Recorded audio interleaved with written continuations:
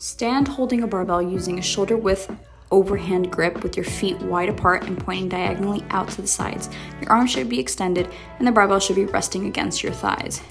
Keep your back neutral. Inhale as you lower the barbell down to your legs by pushing your butt back and flexing your knees after the barbell drops below knee level.